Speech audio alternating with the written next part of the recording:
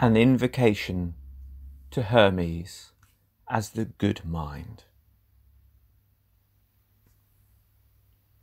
Come unto thee, O thou the four winds, Almighty One, who breathest spirit into men to give them life, whose name is hidden beyond the power of men to speak.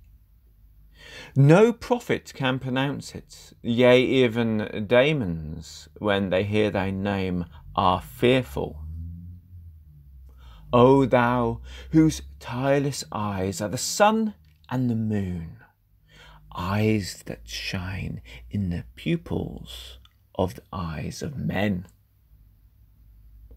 O thou, who hast the heaven for head, æther for body, and the water round thy oceans deep, with thy earth for feet. Thou the good Daimon art, who art the sire of all good things and the nurse of the whole world. Thy everlasting revelling-place is set above. Thine the good emanations of the stars, whose daimons fortunes and whose fates, by whom all wealth given, good blend of nature, good children, good fortune, and good burial.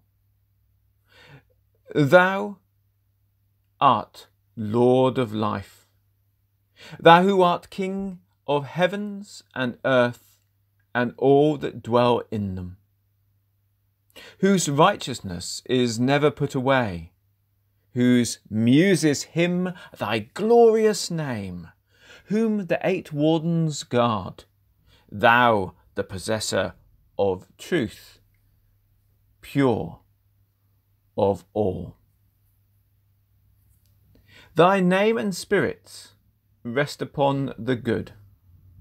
O mayest thou come into my mind and my heart for all the length of my life's days, and bring thou accomplishment of all things that my soul desires. For thou art I, and I art thou.